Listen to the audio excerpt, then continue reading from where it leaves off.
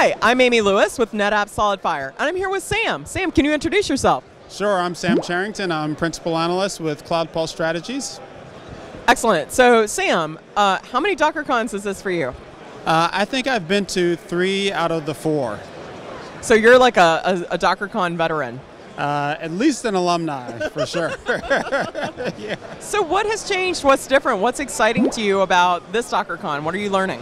Well, it's obviously a lot bigger. I remember the very first one in San Francisco was, I think was it the Grand Hyatt in San Francisco? It was in a hotel, and it was, everyone was packed, and all the 500 people that were mentioned in the keynote were packed in a really small space. It was a madhouse, and this is a madhouse, but this is a 4,000 person madhouse, which is altogether different.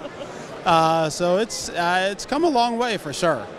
So you went to the keynote this morning. What were some of the announcements that caught your attention?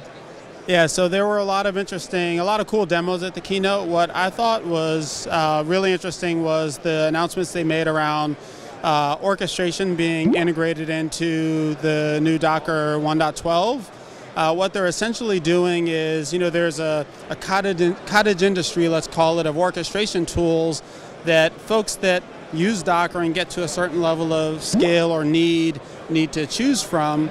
And what they've said now is, well, we're just going to include that in the Docker that everyone is downloading now. So they become, in a lot of ways, the de facto choice for what they're trying to do, at least, is to say, hey, this, Docker swarm mode orchestration is now the de facto choice for Docker users, and for all those Docker users now,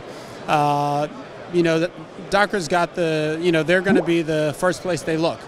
And so as opposed to users asking a question of, hey, I need to, deploy a distributed application using Docker, what do I need?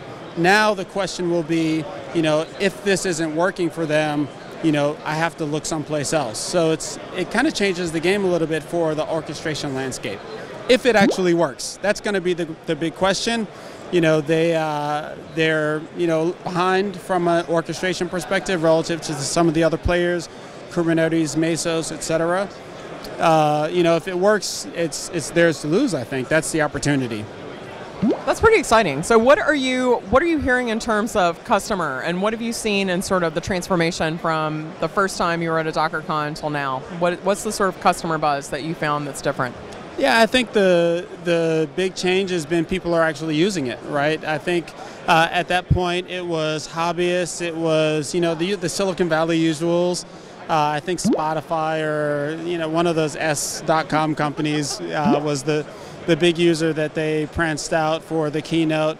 But now we've got real mainstream companies using this, and they're running into the kind of problems that require orchestration, right? They're building bigger applications, they're putting it into production, they need operations tooling, and so addressing orchestration now is coming back to that, right? It's the right time to start. It's the right time, and it's a market that's maturing pretty quickly. I think the 4,000 people in the massive expo hall says that as well. All right. They also have these very cool bracelets. So shall we? Bump. Nice. What do you think about IoT come to life here? It's awesome. It's great. Hey, the more technology, right, the better. So it's pretty cool. And during the keynotes, they also were able to control them remotely, which was a little spooky. Like the thing, they said something about, hey, we're all Docker Blue here, and they started lighting up blue. It's like, hey, did I sign a license agreement that allowed them to do that? Well, hopefully they can tell us where good things to eat are. We were going to ask it where the next cloud dosa should be. So when we get near a dosa restaurant, it'll start blinking? That'd be awesome. All right, we've got a plan. A new request. New business in progress. All right, thanks, Sam. All right, thank you. We'll see you next time on Pop Up Tech Talks.